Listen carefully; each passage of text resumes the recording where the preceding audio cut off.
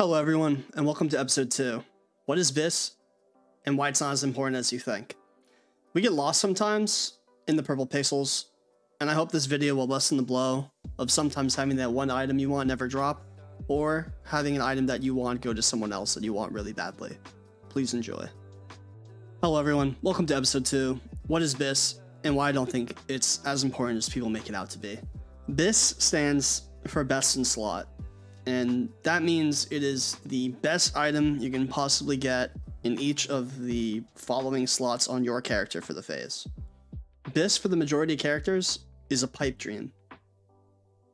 Most people haven't killed Algalon yet. It is the least killed boss on Warcraft logs, and it has many of the best in slot pieces for a lot of characters. For example, for Warlocks, the best in slot gloves, belt, offhand, and main hand all drop from Algalon. So if you haven't been having Algalon on farm, even though this phase might be a little bit longer, you might not get full BiS just because the amount of time we have left won't allow all those items to drop. And if they drop, they might not necessarily go to you, since the majority of guilds spread the loot around, and loot doesn't get funneled to one person, besides maybe a demo lock. Perfect lockouts don't exist. All of these items all dropping in one raid is very, very low chance, because some of them share loot tables with bosses. And on top of that, you still have to share with all of your fellow raiders. The caster loot tables are very, very shared across the board, with some items like Conductive Seal being best in slot for 12 or 13 specs across the entire spectrum, which is kind of nuts because you think to yourself, how do I get this item? How important is this item going into future phases? Why do I want this item? Being able to answer this question leads us to our next topic. What other items are there? Because people talk about these best in slot items, why they're so good, but in reality, they're only best in slot if you get them all. There's a lot of ways to create sets that don't rely on some like sleeper pieces that are out there that you can still do a lot of damage on. The key to advancing your character and not thinking so much about BiS and being upset with pieces that you don't want drop is thinking about other pieces you could get that are very similar in damage that you don't need to utilize the hit or if you're melee expertise on. For example, there's two 252 necks for casters. There's the Pendant of Fiery Havoc and there's the Sapphire Amulet of Renewal. And if you look at Sims, it'll always value Sapphire Amulet of Renewal as less, but that's because Sims and 80 upgrades utilizes the hit option. It gives it more damage because it's assuming you utilize all of the hit. But if you're not utilizing all the hit, this isn't a better option. If you're, for example, using the crafted belt and you don't have the Star Watcher's binding or you're not in line for it, you already have the hit source from here. So why would you go for another source of hit? You'll be over hit cap and then you'll have to talent into it or regen for it in some sort of other way. Or you could drop one, or say you haven't got Nebula Band or Conductive Seal, there's a lot of hit rings in Old War, so you could utilize those instead. And it's constantly an evolving set of gear and stats and weights. And then there's times where you have upgrades that sometimes aren't as big as some other things you get. Maybe you have your sets site on Star Shard as a Warlock, for example, but you have a Fusion Blade. The Warlock Discord made a comparison for every single major item for Warlocks in Old War, and I'll link this in the description below. This is a very useful tool. And if you go down to Star Shard of Fusion Blade is a 96 DPS difference. Now that's a lot, but so are most of the other upgrades in the tier. If you go to Pharaoh's Gloves, that's 128 DPS difference when compared to the only other 252 piece. Most of the people that are going to be killing Algalon won't have hand wraps of the Vigilant. They'll probably have Pulsar Gloves from 10-man, assuming they're utilizing all of the hit, or Touch of the Occult from badges, maybe even tier gloves. So gloves are a much larger upgrade over a weapon when you already have Fusion Blade. And these are the type of things that people need to be thinking about when they're progressing their character. I made a list of some very noteworthy 232 items that I think are very good.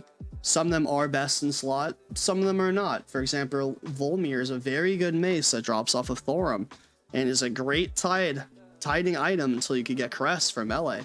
Runescribe's a decent sword if you're having bad luck with Fusion Blade. You could get the Kolo the Wyrmhunter, which is a very, very good headpiece if you don't plan on getting crowned anytime soon. You could plan around the items that you really, really want to get with items that are very close to comparing to those best items that you don't necessarily care as much about. And it's simming on your own time and thinking about these items that will leave you happier after a raid, because you could get something and be in line for something else really nice that you really want. For melee, I mentioned earlier about utilizing all of the expertise you can. A really good piece example, and this can go across towards other melee as well, are the shoulder pads of the Intruder from Iron Council. Now these are best in slot, and on the website and everything, everyone says these are the best. But why are they the best? It's because you utilize 54 of that expertise in totality with all of the other pieces full BiS. BiS is BiS when paired together. It's a big clump of all together, and there's very little chance you will be able to get all these together unless you're spending extreme amounts of gold and starting from week 1 getting RNG every single week. But there's shoulders off of Kolo, the shoulder pads of the Monolith, which technically have better raw stats. If you can find the expertise somewhere else, these shoulders are really, really good and can take over that slot completely.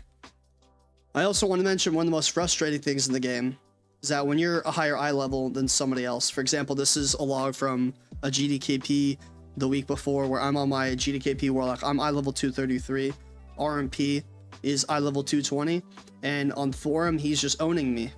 And half the time, the DPS difference you think is gear is something simple like positioning, RNG, your rotation, and that logs are a very powerful tool to analyzing how can I be better. Maybe it's not gear. And if you've exhausted everything in there, you're doing your pre-pots, you're popping defensives, you're moving in an economic way, you're doing your rotation properly, you're popping all your cooldowns when you need them, then you can move on to maybe it's just gear. But clearly here, I'm 13 eye levels higher than RMP, so I did something wrong in the way I played on this fight. If you want to go through your logs and try to figure out the best way that you can utilize your cooldowns and everything better, there's some very useful tools. You can click this replay function on the top right to see the fight in real time. Maybe I got really unlucky with lightning chargers, maybe I died, maybe my pet got killed and I hit the boss too early while I was up here and my pet didn't teleport down with me, but this tool is very, very useful for going through exact positioning. If you want to analyze your damage, you can go to damage done for the fight and click your character, and you could see the uptime on abilities. I had very low uptime on Haunt.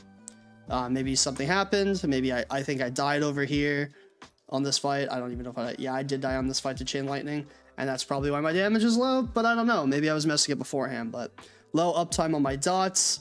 Maybe RMP just casted more shottables than me.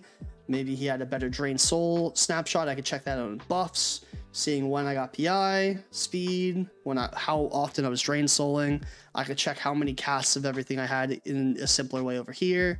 My interrupts. There's a lot of great ways to go through logs, and if you have questions, you could always join my Discord, and I go through logs for subs or just people that need help. It's not exclusive to subs, but always analyze your logs. You'll learn a lot.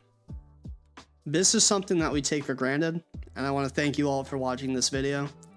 I hope it alleviates a little bit of maybe pressure or anxiety people have about not getting the best in slot items that you possibly can, and hopefully people can take an intrinsic look at themselves and try to improve their personal performance before immediately jumping to gear. And if they jump to gear, find pieces that aren't exactly contested but can be within similar damage to those considered best in slot for what they're working with. I want to thank you all very much for watching yet again, and I hope you'll do me the honor of leaving me a sub, liking, or commenting if you disagree. Hope to catch you next time. Peace.